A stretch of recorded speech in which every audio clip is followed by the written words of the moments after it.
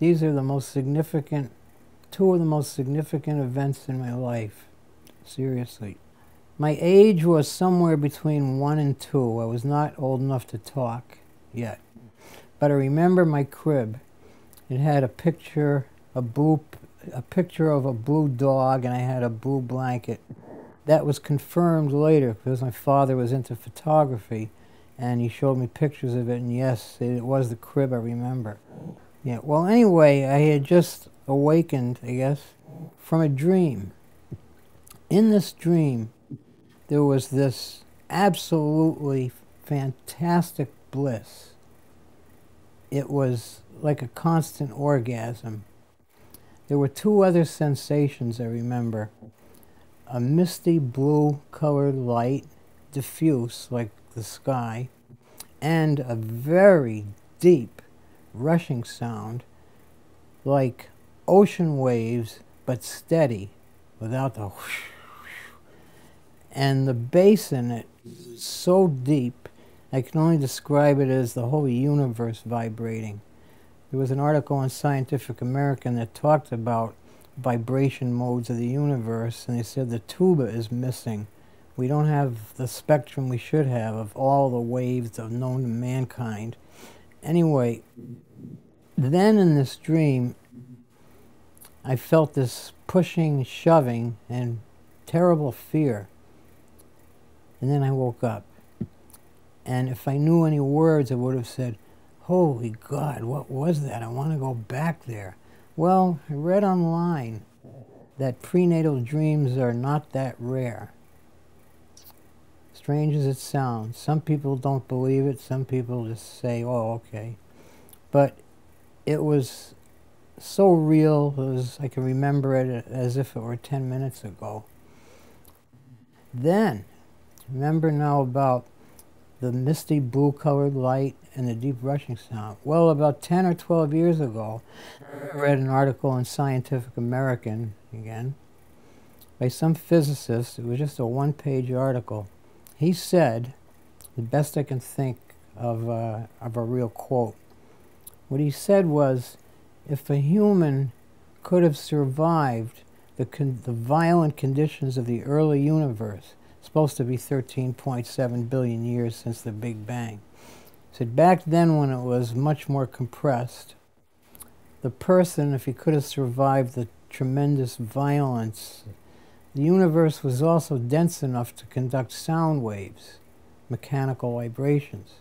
He said, now this is an exact quote, the person would have experienced a misty blue-colored light and a deep rushing sound, exact words. And I almost fell off my chair.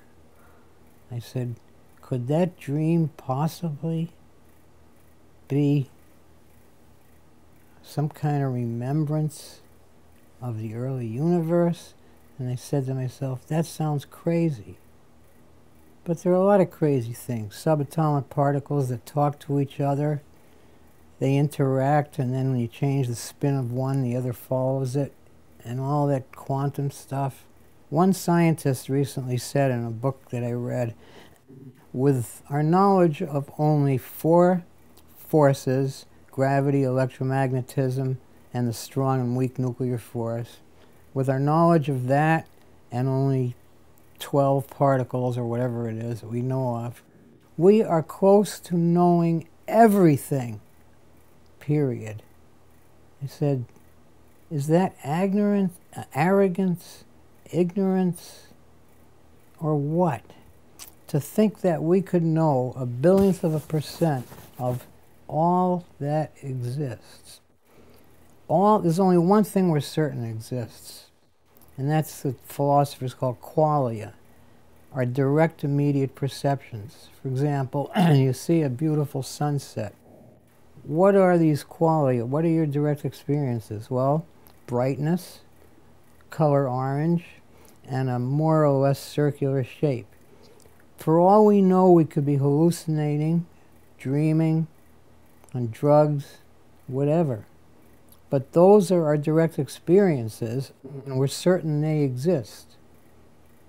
Only because they're direct. They're not mathematically analyzable. Our feelings, our perceptions are not subject to mathematical analysis or any other kind of reductionism. They're primal. I don't think in the search for what's consciousness made out of, so to speak, they're barking up the wrong tree. You know how the Hindus and Buddhists believe that consciousness is what everything's made of, the fundamental stuff? I was in a Rite Aid once talking to a pharmacist from India, and there was no one else there, and we started talking about biology. And he was very polite and kind until I said, I understand that Eastern philosophy believes that consciousness is the fundamental stuff the universe is made of. He got indignant and he said, that is not philosophy, that is fact. I said, thank you. How can you make something out of nothing? They've just recently proven that, that conservation of mass and energy. They've recently proven, Leonard Susskind did, in a 10-year battle with Stephen Hawking, that information cannot be destroyed, not even by being sucked into a black hole. It's never lost. There's a fantastic book called The Physics of Immortality, where he believes that God, what we call God, is the consciousness of the universe, and that it's a work in progress, he says. He uses everything from quantum mechanics to astronomical observations of the most distant visible galaxies. And he believes that after possibly trillions of years, the dead will be resurrected and all information can be retrieved. Who really killed Kennedy, etc., etc. And he got Stephen Hawking to concede that he was right. 1980, my younger daughter, Melissa, who lives in Massachusetts now, was staying with me. We were divorced, my wife and I, but we had a joint custody arrangement. But one night she was staying over with me. I had a dream that the nearby Sears store had an electric model airplane. Well, this room is full of electric model airplanes. So is the back room. From tiny ones to big ones. They didn't have them on the market back in 1980. They didn't have lithium batteries, which are needed to have enough power to weight ratio. But anyway, just on a lark, I told Melissa about it. I said, you want to go up to Sears and see if they really have one? Because for the past few weeks, I had been having these premonitory, whatever you call it, dreams. For example, I would see a warehouse that I'd never seen before, and then the next day, working at Sylvania, we'd take a ride with my boss and see a warehouse that was just like the dream.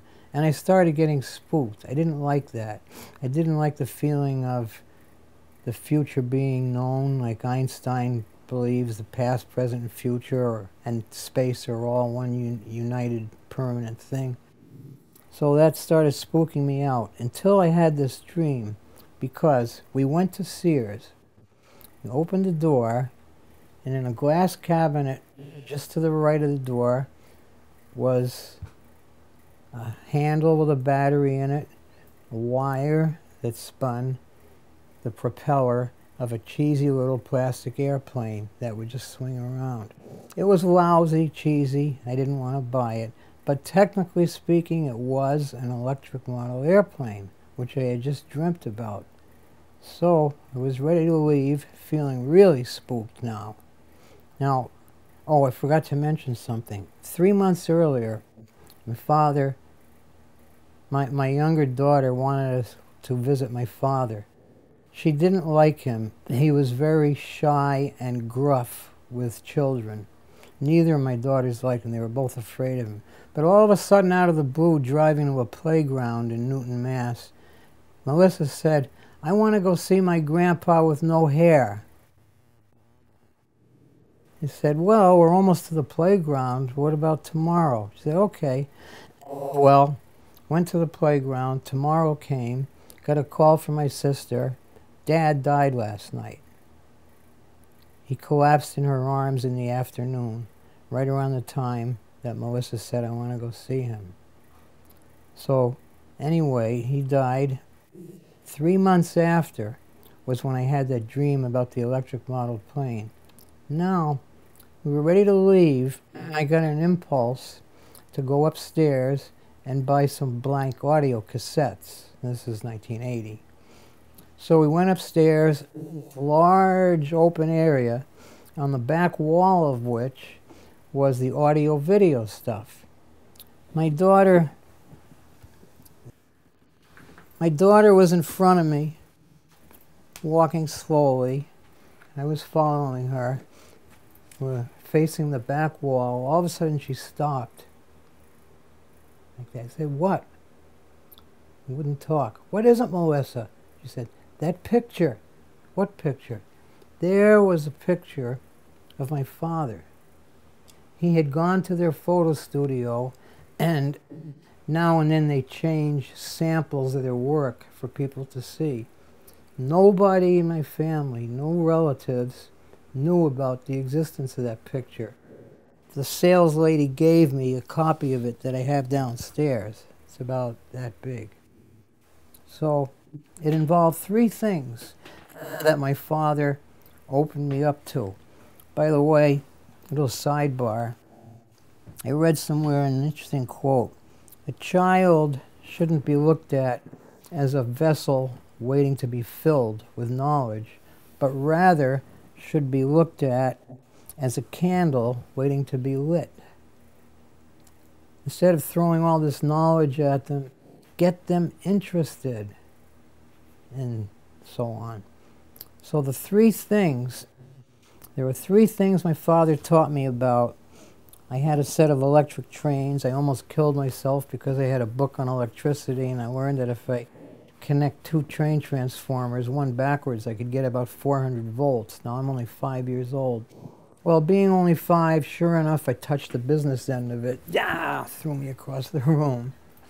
The 3 things that he taught me about that I had great interest in to this day are music and piano lessons, electricity, and airplanes. It took me for an airplane ride at about age 5.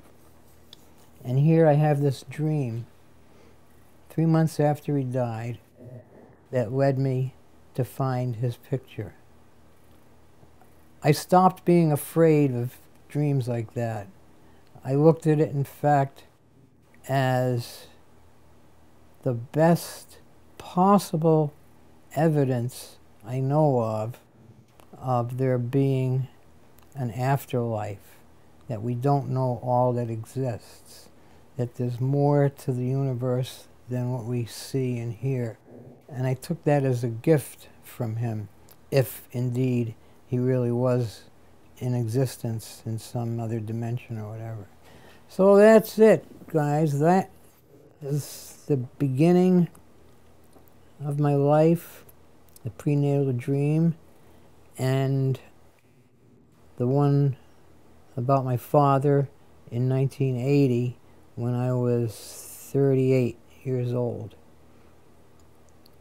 Those dreams are both haunting and inspiring.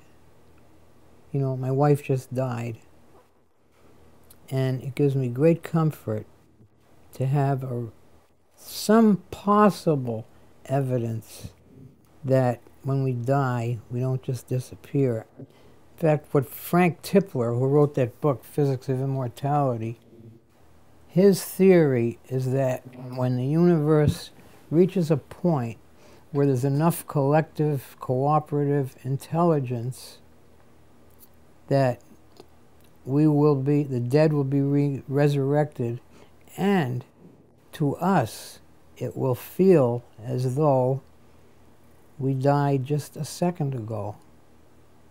And now, here we are in this paradise. That's his theory.